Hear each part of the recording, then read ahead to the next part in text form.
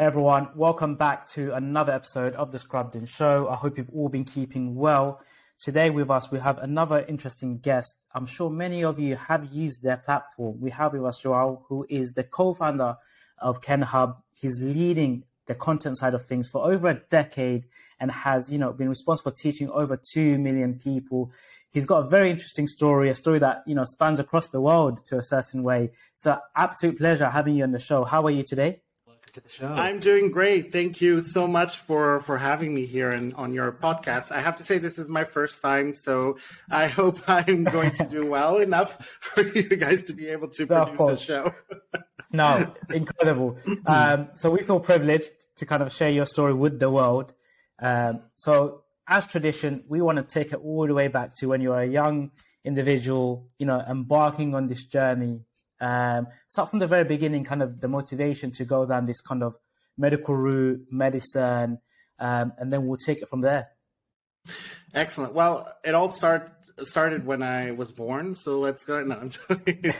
Not that far away. When I was 4 years old. Was going to say that's starting early, but okay. Yeah, that would have been like a long podcast, and probably people would fall asleep halfway through it.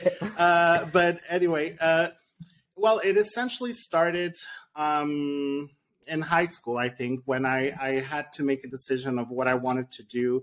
And I always knew that I wanted to do something related to medicine. But the interesting thing is that with medicine, I also wanted to do something in acting. Which was completely different from actually being a doctor. So I tried a few things also in acting. It was not very successful. So I decided, okay, it's time for me to go to school. After high school, I need to pick a university, a degree. And I always knew that I wanted to study something in sciences, in biomedicine or medicine. So that I was always inclined to find ways to cure, basically, because we all have stories in our lives where we have family members that go through difficult situations, and we want to be able to help in whatever shape or form. So to me, to be able to contribute to the world of medicine, that was definitely on my to-do list. So I decided that I wanted to leave the Azores. I'm actually from the islands of the Azores. Have you guys heard of?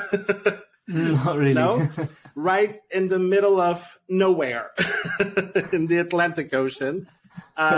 So I lived on an island with 50,000 people, so we didn't have a lot of access to resources like someone on the mainland Portugal would have.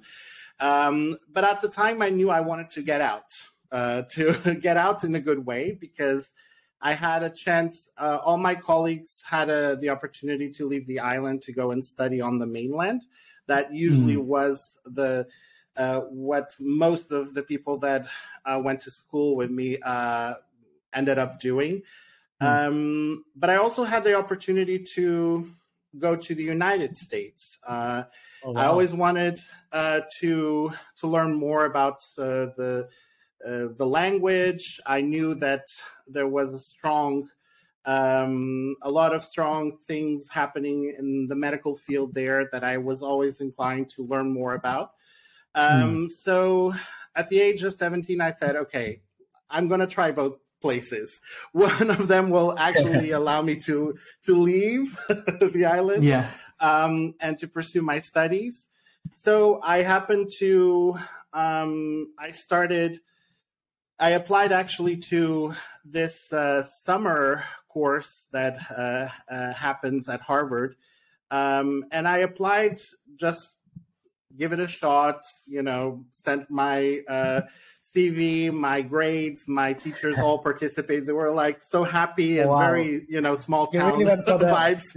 the big shot, all the way straight from an island in the middle of nowhere to Harvard. Like, good on you. Yeah. But we were actually thinking, oh, this is cute, but but we never thought it would actually happen. But I ended up getting a letter, acceptance letter, and then went there, started to get I got my foot on actually studying biology and pre-medicine. So, and I knew I was on the right path. I knew that I was definitely passionate about sciences and life sciences in general, and specifically going more into medicine. So, and with time, I knew that Harvard was not the best choice for me because, small town boy going to big city, Boston, I thought that I needed somewhere more peaceful where I could just, handle all the pressure of, How was that experience of actually moving from a place with 50,000 people to a big city like America? What was the culture like? How are the people? And you're at that age, very young, kind of going into your adult life. How was that? It was, it's hard to explain. It's something completely, it's an out-of-body experience, essentially. Because you don't, you live for 17 years on a small island where you everyone is, close to you. And then suddenly you're in the middle of a place where everyone is trying to, work hard to get their grades and move on with their classes. So there is not much time to kind of bond and connect. And you feel a bit lonely in the beginning. But then in time, I started to connect more with some of the roommates also that lived on the same place that I was living. Connected with some of my schoolmates as well. So I started making connections very slowly, but I still felt a bit overwhelmed with the city. And that's when I said, okay, I need to go somewhere very, that mimics the, small town, but where I can still study and graduate. So I looked for a place in New Hampshire. Hello, small town in New Hampshire, University of New Hampshire. There were like 15,000 people. So it was like, 15,000, 50,000. It kind of makes all sense. So I packed my bags. I transferred schools and ended up, finishing my biology pre-medicine degree there at the University of New Hampshire. At any point, Joao, did you ever think the branding of Harvard was quite important? Because I can imagine you're at this massive institution. It's known globally. Did you ever think, I should persevere and go through this? Or did you think, no, I need to look after myself and this is what I prefer? I didn't. This is going to sound bad, but at the time, we need to understand, put a little bit of context here, because at the time we didn't have access to the internet or Google like we do now. So going to Harvard was not like, oh, I'm going to Harvard. It was just like, oh, I want to apply to a good school in the US. What do you recommend? Harvard is good. So let me try there. So I only started to get a feeling of how relevant or, how impactful Harvard is in the educational space when I went there and I actually saw people on campus asking students to take pictures with them or asking them to just get into the dorms to take pictures of the dorms, which I was like, I couldn't understand what was exactly going on, but I knew that there was some sort of, high expectations, for people that went to that school. And of course, I met really brilliant people that, then not to mention a little bit of imposter syndrome in the middle. It's all part of the journey. So you do undergrad in America, you kind of have this new experience. You start to kind of get in your foot, start meeting people, start connecting. And then, am I right, you come back to Europe again to kind of pursue education and kind of take it to the next level? Yeah, it took me a little bit of time because I finished my my undergrad there, but then I decided to stay for a little bit longer to work because the goal was to stay around, get the green card, and then maybe go into med school. That was the goal, but unfortunately, I ended up not being able to get the green card. It was taking longer than I wanted.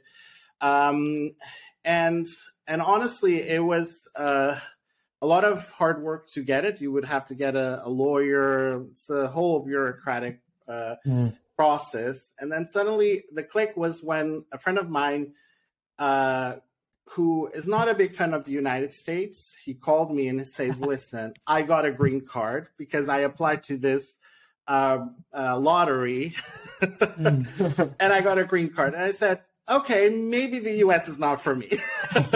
I've tried. I've given 8 years of my life here. So I need to move on. This relationship is not working. So, and even though I love the place and I still do love the US, I needed to move back to Europe. And that's when I decided to then pack my bags and come back to where it all started, basically. Yeah. So tell us about that journey. So you packed your bags, you're sick and tired of America, they're not, facilitating your career path. You come back to Europe. Tell us where you land and the next phase of this journey. Well, I first landed in Lisbon and I started looking for jobs in my field. So I knocked on a lot of doors, and the majority of jobs available with my background were essentially research. So a lot of research opportunities. And I ended up accepting a job that wasn't the best job at the time, but I learned a few things, which essentially I was working for this big publisher here in Portugal that translated big, well-known scientific journals. So I was essentially translating, for example, the American Journal of Psychiatry, and then I would work with a doctor that would review my translation, and that was basic. It was not a fun job, but it was a job. Yeah. It was. I was happy to have one at the time. But I knew always that I wanted to continue my studies. I wanted to go to med school. And that's the time when I started knocking also on trying to figure out how I could take that degree from the United States, come back to Portugal, and get as much validated to then practice medicine. And the process was not easy. So a lot of doors closed, and I felt that it was time to, again, move on to bigger and better. And that's when I started looking for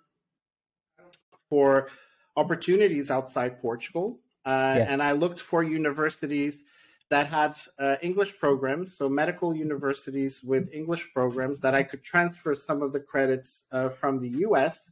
Awesome. And then wrap up some credits that are needed for the masters here in medicine here in Europe, so I can then practice medicine. So that was the goal. And I then came across a program at the University of Pécs in Hungary. And it seemed that it was the best fit for me. I knew everything about the program. It felt just right. However, I didn't know much about Hungary. I didn't speak the language. I knew a little bit of history, but not much about the country or the culture in general.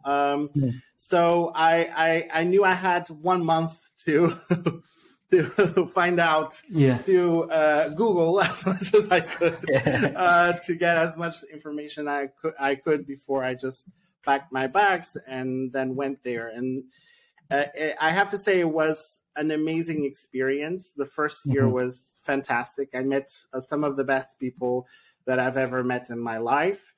And to me, I knew it was the right choice because I felt for the first time that the experience I had in Portugal was not very positive because you come from the US with a degree and people are just like, it's not good enough.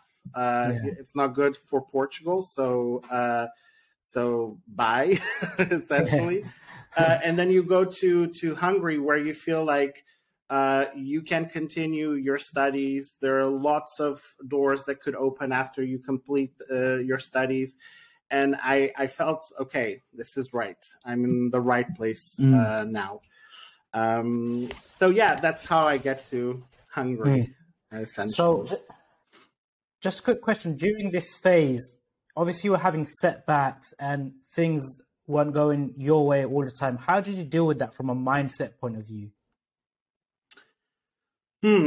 Yeah, it was, I have to say, it was difficult. The transition from the US to Portugal, Hungary, this time here in Portugal was very, very tough.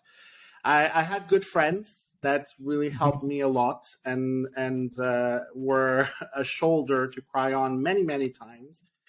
And the good thing was when I went to Hungary, I thought, okay, this is, I don't speak the language. I don't know anyone here. I'm a bit afraid that I come from this, from a place that it was very tough, a tough time in my life. And then I have to adapt to a completely new reality. But the good thing is that I met so many wonderful people, again, that became close friends and were, and became definitely the pillar for my mental health in Hungary, and for me to be able to keep up and continue my medical studies, which, as you know, it's not easy. It's not an easy process. Joao, question for you at this moment. So you've used the phrase where you've packed your bags and you've moved on in search of this goal, this mission, this drive that you had. What fueled the ability to pack your bags and move on? So we have, for example, our listeners might be doctors in the UK. They're thinking about the Middle East. They're thinking about Australia, the US. But there's an element of fear.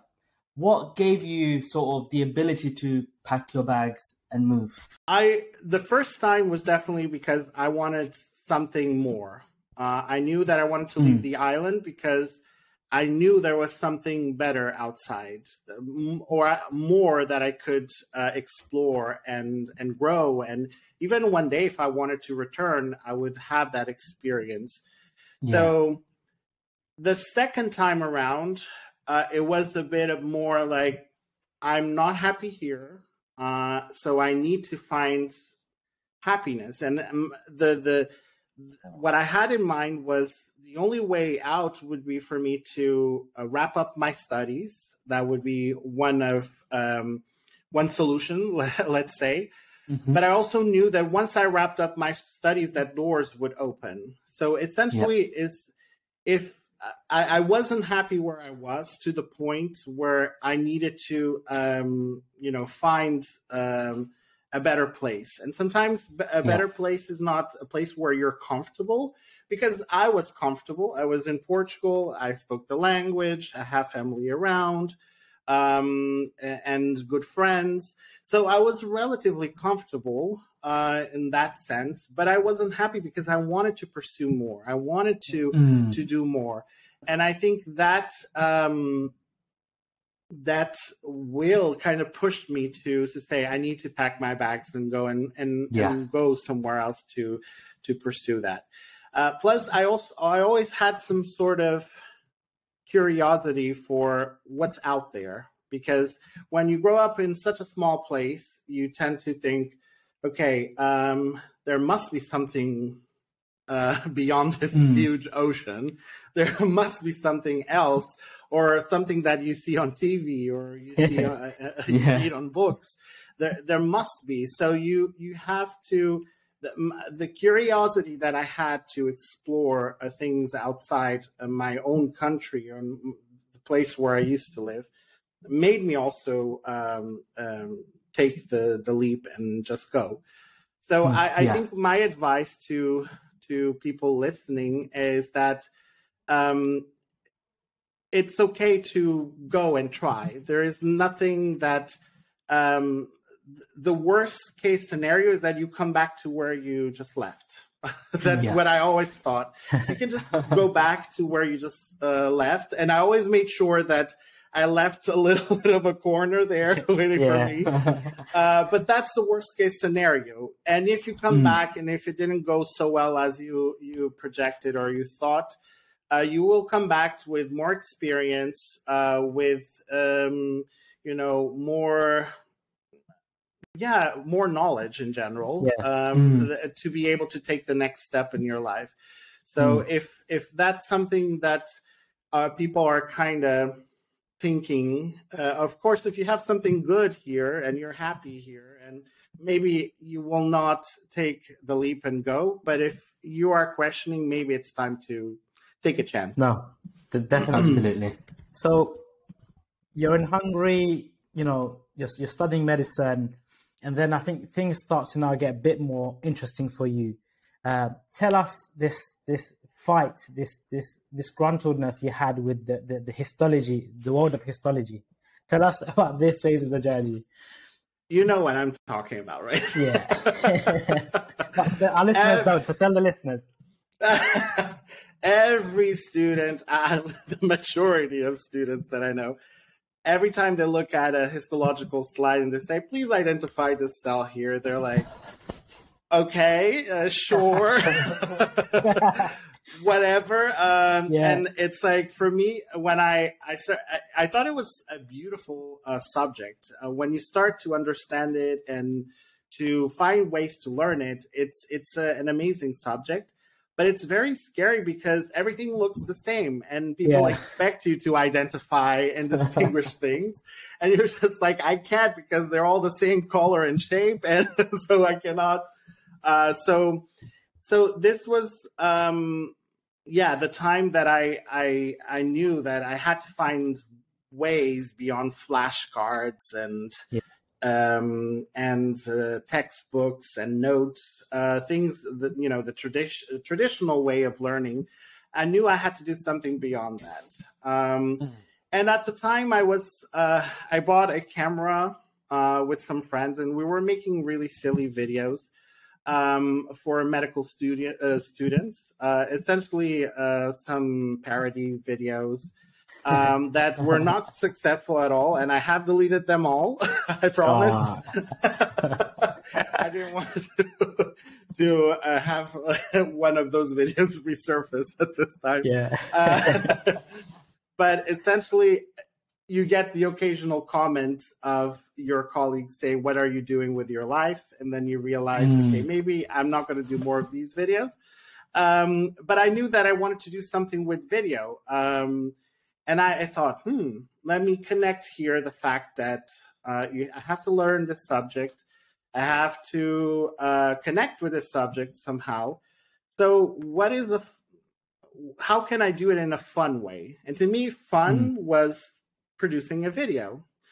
And so I started collecting some of the questions I had on flashcards, and I started putting a video together. And I mean, the videos are incredibly boring. I don't recommend anyone doing this kind of video, but it's essentially like one question followed 2 seconds later, you get the answer. It's like very amusing, engaging format for YouTube. And at the time I started posting them on a channel that we had that me and my friends, we had this channel, which we called Salmonella Place, because it was essentially a restaurant where we used to meet, where there was a lot of salmonella poisoning stories, and we essentially said, let's call our channel Salmonella Place. I mean, very clever naming. Don't recommend. Anyway, but I started publishing those videos there, and then suddenly evolved to other videos where I was essentially taking inspiration from Khan Academy, which is using the board on just screen shooting a board where you can write things and show some images. They were very simple, but they were effective for the time. I mean, they were new for the time. And the channel started to pick up, and we started getting a lot of views, and people were using those videos in our school, but they were also sharing with other people that were learning in different parts of the world. So, yeah, that was essentially how I think connected the two worlds that I just mentioned in the beginning. So the love of acting / being on camera / to medicine, and I said, I got something here. And what was it about kind of YouTube at the time? What was it about video that kind of captured you compared to textbooks, lectures? Because textbooks, they've always been around. Even to today, they're around. It's the predominant way people learn. I'm sure things are changing very rapidly now. But what was it about video that you thought, I want to explore this, like we're onto something here? Video was always something that I loved, not only to consume, to watch series and movies, but also I remember I had trouble with anatomy once, and I remember that one of the things that kind of saved me from the actual exam was a video I watched on YouTube, or actually a collection of videos where they were actually showing cadaveric content. And I used those videos to learn things in more detail, because in our school we used a lot of cadavers to learn anatomy. So, and it's hard to use a book to just learn that material. So I needed something that would give me a full picture of what I was about to see, say, a couple of days into the exam. So videos really helped me. So the fact that I already enjoyed consuming video content, with the fact that I had the actual experience of using video to help me pass an exam, for example, and also to study, I knew that mixing the two worlds was the right thing for me. No, definitely. At this stage, you're producing videos, you're kind of falling in love with kind of learning through this medium, and it's becoming super popular, and YouTube was growing like wildfire at the time. Yeah. Tell us how things changed. What happened next that kind of probably changed the course of your life forever, I like to say? Yeah, absolutely. It was an email from my co-founder, the other co-founder, Niels. He sent me an email. He said, I watched your videos on YouTube. And I'm like, oh, someone is watching our videos. And we started this company in Berlin where we're creating content for people to learn anatomy. But the email was very short, even shorter than it was probably one line. It's, I like your videos, let's talk, something like that. Okay. So I knew I started searching for the website, and it's completely different from what it is now. But I started seeing what they were doing. They were doing things already with the quizzes, with the images that we still have on the website. And I knew that my gut feeling, the first thing I thought when I looked at the website was that, imagine if I could pair here the videos with this content, with quizzes and these beautiful images. I think we could do something really good here. So I got a chance to talk to them over Skype, very old school. So we Skyped and we talked to Niels and the other two co-founders, Joao and Johannes.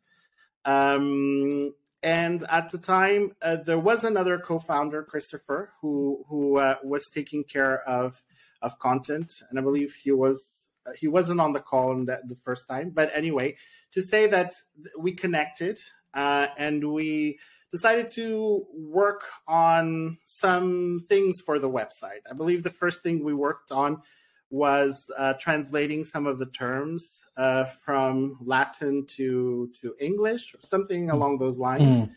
And that was something, a small project we worked together. Then we said, let's try videos. Let's try using some of the images that we have here for the lower limb and see how we can actually produce some videos, see if people are going to be interested in this type of content. So we produced and started publishing, and we started to see a lot of interest on the videos that we were producing. So with this, working on small projects together, we knew that we were a good fit. So we said, okay, let's work together. Let's make it official, people. Yeah. So what happened was they invited me to join as a co-founder. And I was the last co-founder to join. And keep in mind, the other three co-founders have a background in development and marketing, business development as well. So I came in mostly as the person with the medical background, and Christopher as well, because Christopher was in med school at the time in Berlin. But at the time, he was focusing more on his studies, so he took a step back, and I came in then as the full-time co-founder to help develop, all the content strategy for Kenhub. So at the time, we didn't have a lot. We had essentially, I think, the upper limb, the lower limb covered with images. We're talking about, this was around 2012. And we just had a lot of beautiful images for those topics, a few quizzes, very different than those that we have today, more simplified than those that we have today.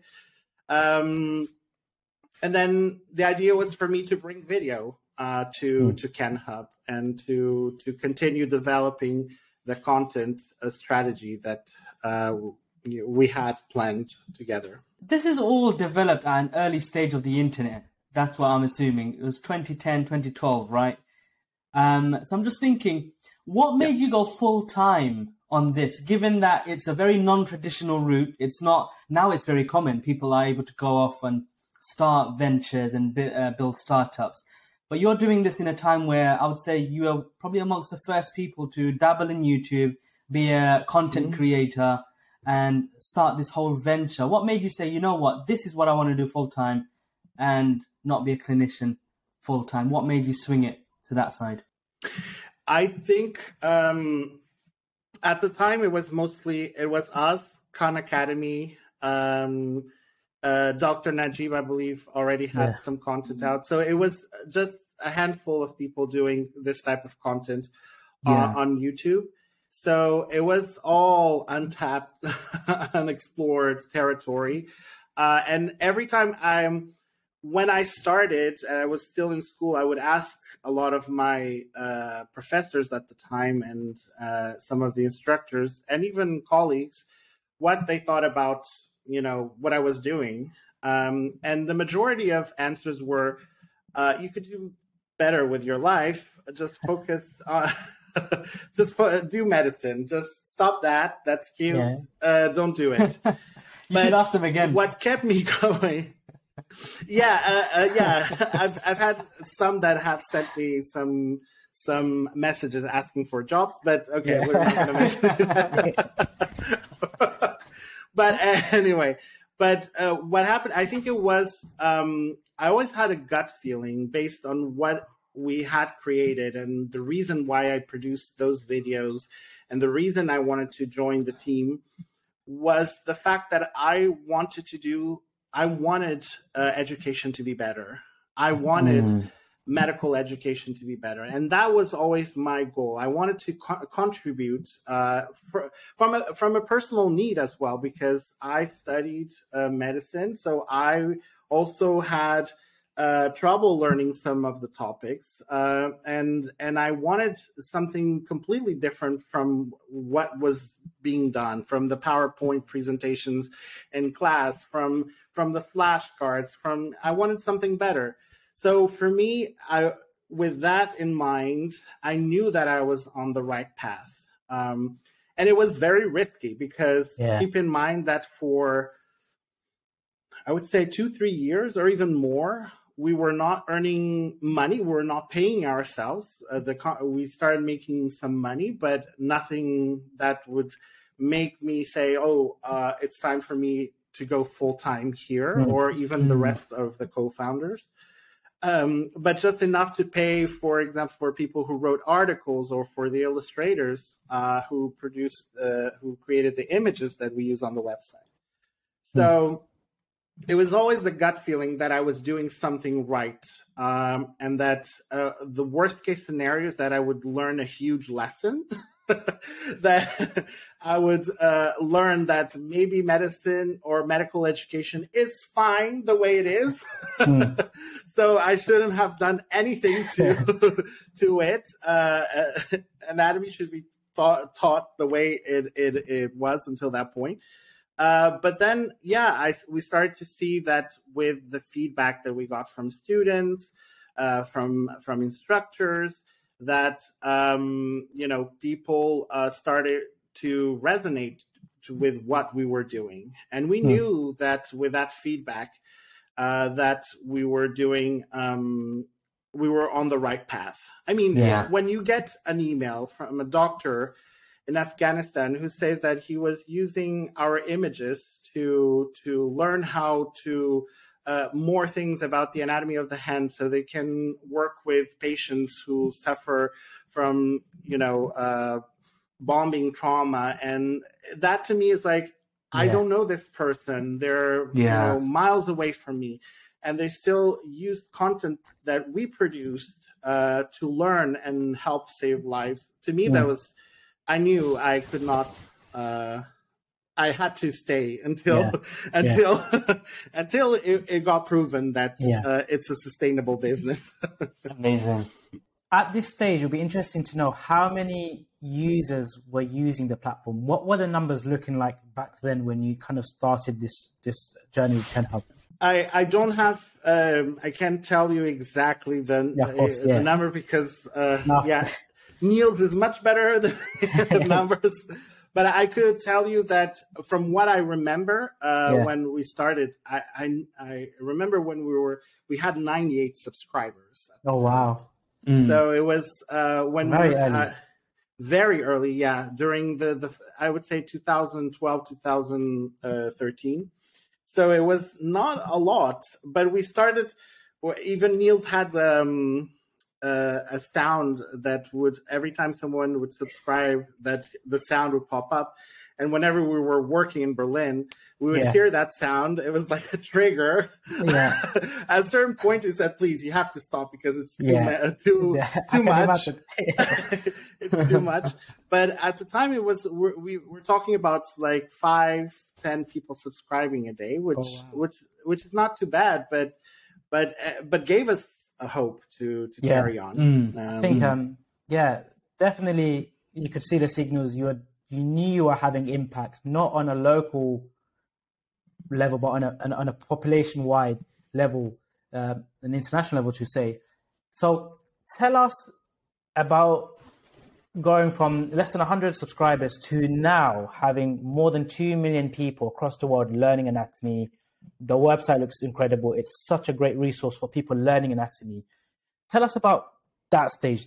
How did you get it to this point? What were the difficulties and obstacles you faced? Because I'm sure a lot of listeners will be very keen to hear that segment. We have time, right? Of course. No, there are a lot of obstacles that you go through this entire time to go from the place where we were to all the way to now. A lot of challenges, but But in general, in the beginning, one of the biggest challenges was for us to move away from just having one or two people do content, because it was mainly myself producing content with someone who would write some of the articles and someone who would create the images. So it was the first challenge was for us to hire. How do we hire? We didn't have much experience. This was also a challenge. There is no book out there that says how to, especially at the time, how do you create like your own med eds company? Yeah. So for us, hiring was one of the big challenges because we wanted to do the best that we could, and with limited finances as well. So we wanted to be careful with how we spent our money. But then we started meeting great people, people who were very passionate about the platform. And we started connecting with those people and saying, okay, if they are so passionate about what we're doing here, maybe they're the right people to come and join us and take this to the next level. And we started seeing that, okay, based on their backgrounds and also experience and the passion they had for med ed, we started hiring and working with people that would help us then expand the content. So it would help me delegate and build different teams to then create the content that we have now. But keep in mind, it wasn't an easy road, because it got to a point where you're a small company, so you're wearing a lot of hats because you're on video, you're on, reviewing an image, you're reviewing an article, or doing it all. I got to a point where for almost 3 years, I didn't take any holidays. And it got to a point where I started to get signs of burnout. And one of the co-founders, Niels, he sat down with me and he said, you need to take holidays. This is now mandatory. We're all asking you to take holidays. But thankfully, we're getting at a point where you have people that you can trust, that you can take a step back. And this is when magic starts. When you have the right team, when you delegate, and you have people that you trust that can take over some parts of your business, and then you can do other things. I mean, this is where the magic happens, because at this point, we've learned that having people full-time working with us is, and people responsible for different areas of Kenhub, this is where we can really see the business grow and take the shape that we now definitely see. I do agree with the point where you can relieve yourself of certain duties and you can go to grow the business, grow the company, the platform. It is incredible. How do you find these people, or when do you know it's the right hire? Because so many times companies have brought on maybe someone that fits the role but isn't. And, how do you get that healthy culture at work? Because I've met a few members of the team already at Kenhub, and you have a very nice vibe and culture, and everyone seems to be super happy there. So tell us a bit more about that. Oh, yeah, that's a good question. Essentially, in the beginning, we used to hire a lot of freelancers. So that was an easier job back then, because if things didn't work so well between us, we could just say, okay, this is time to stop working together. Everyone moves on with their lives, and it's okay. Even though we didn't have many cases like that, we never had really bad cases of we have to fire someone. But some of the things we've learned with time, it's something that you pick up with time, because you first need to learn about what your company is all about. What culture do you have in your company? And what do you want to bring in? So when you invite someone into essentially your home, you want to make sure that that person kind of fits some sort of criteria that they will come in and be part of that culture, be part of that team. So this is something that we currently do now that we moved from freelancers to full-time members, because we saw a huge change moving from freelancers to full-time, because people are more committed. They are fully committed to the cause and the company. So what I usually look for is, first of all, someone that easily communicates.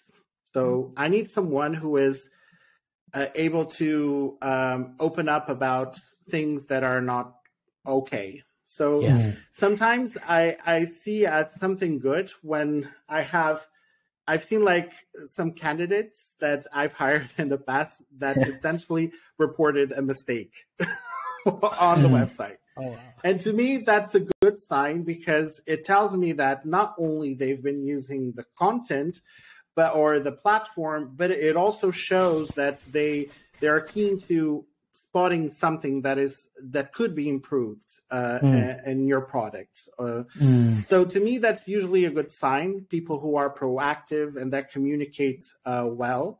And then, of course, background is important.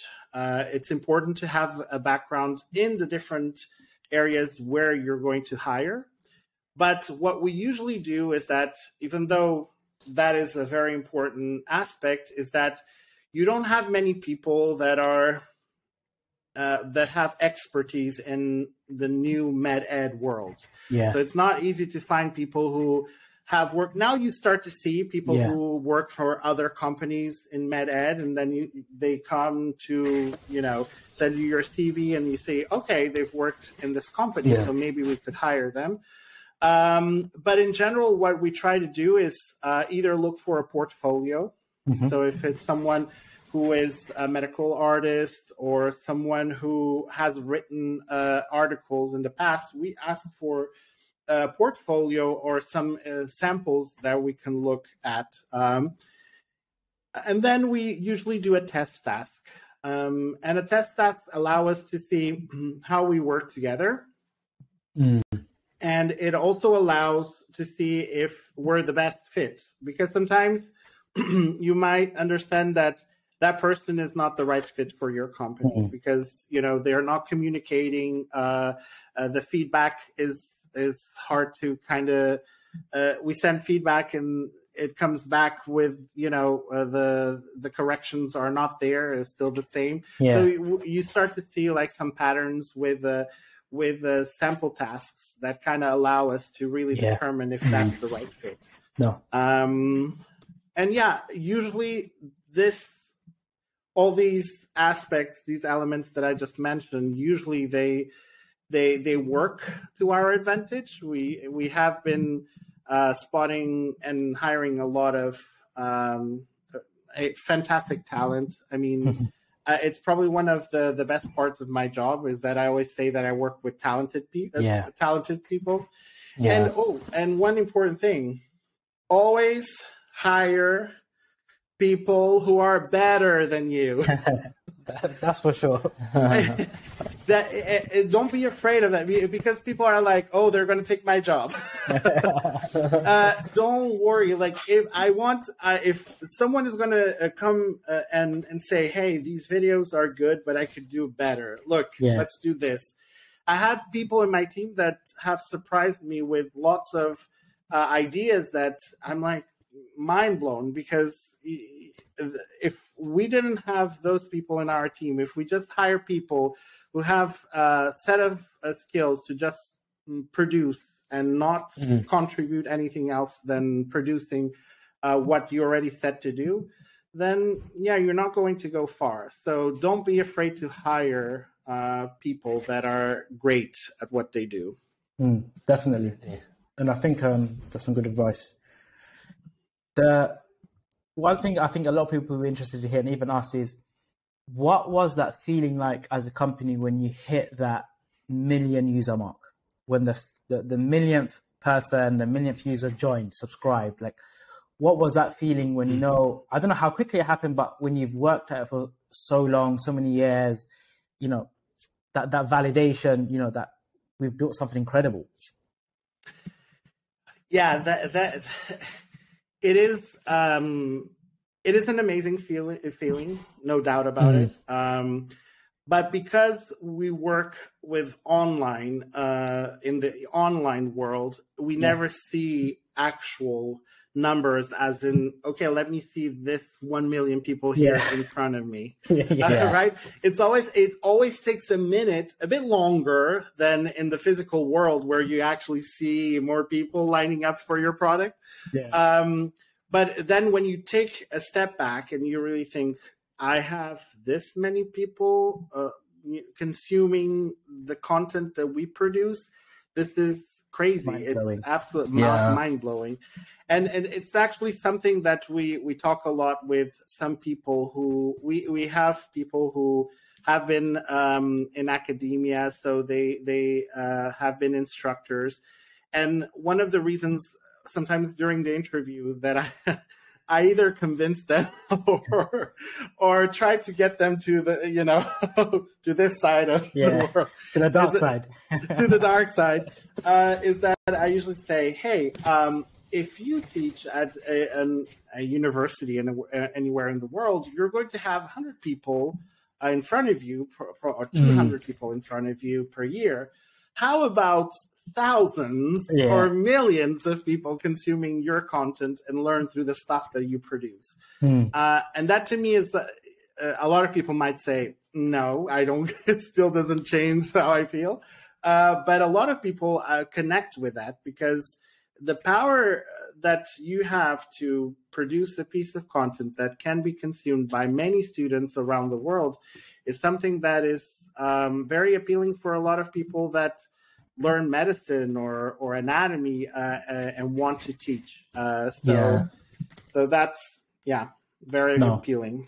That's incredible. The final few questions, I know you're super busy, before we let you go, is, so now you're leading content, video, content creation, but you're also a leader, right? And there's very different types of leaders. What makes a good leader? Clearly, you've been a good leader. You've been super successful. You're churning out a lot of high quality content. What are your tips and advice on leadership? Yeah, first, I would like to clarify that I'm mostly focused now on video production. So I am mostly leading all the majority of video production at Kenhub. So we have other people that lead other parts of the company, especially. But in general, I feel being a good leader, if I'm one, I hope I am. We'll find out. Even us. Yeah, he was a good leader.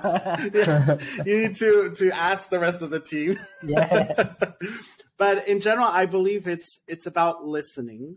There's a lot to do with listening, and not just putting your expectations on the table and saying, this is how I want it to go. If you listen to what people have to say, and usually if you surround yourself with people that have good things to say, and even good things to say could be bad things, saying, no, this is not the good direction, but surround people that give you good advice, you can gain so much from it, because you not only you build a great connection with your team, but also you're able to take from different parts of your team and produce something that is better than you had in mind. So I think a big part of being a good leader is to listen. The final question is, on this journey, which you've done for more than a decade, trying to innovate, trying to improve medical education, what have you learned, and what advice would you give to other people that also want to improve medical education? It might not be anatomy, it might not be through video content, it might be through other things, VR, AI, so many different things have come to the market in the world. What advice would you give to them? My advice is that everyone learns differently, and it doesn't matter. You cannot say that someone is not going to be a good doctor just because they cannot digest the content or the material in a certain way that, is put in traditional educational systems.